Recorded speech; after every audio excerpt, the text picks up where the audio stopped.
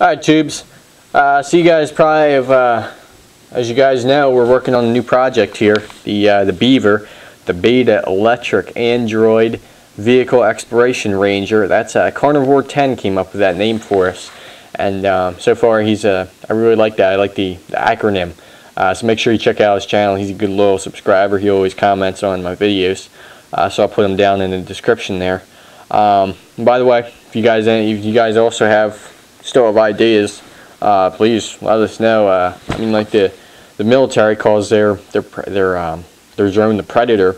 And that's a name that instills fear into the souls of their enemies. That's always good. But also the acronyms are cool too. And so far, Beaver, I like that one. We also had Scoop 5100.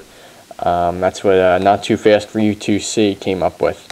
But anyway, I'll try and keep this quick so so you're not staring at a piece of paper and resistors for the next 10 minutes.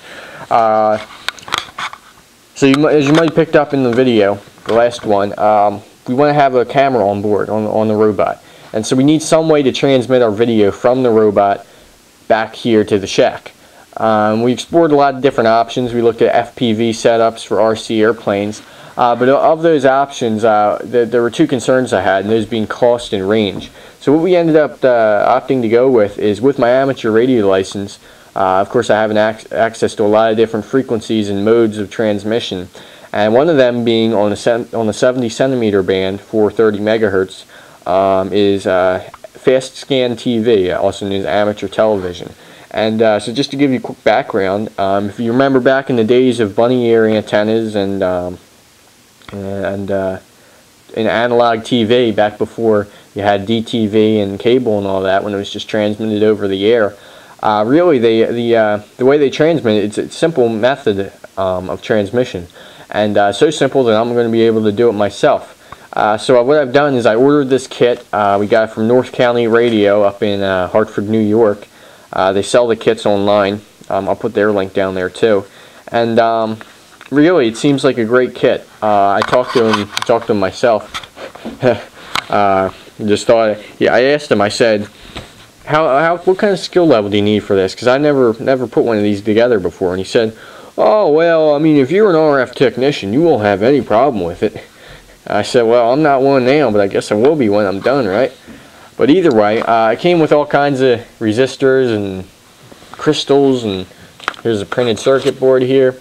Got all kinds of variable capacitors and all that, and should be pretty interesting. It came with lots of information, different tips in the book here.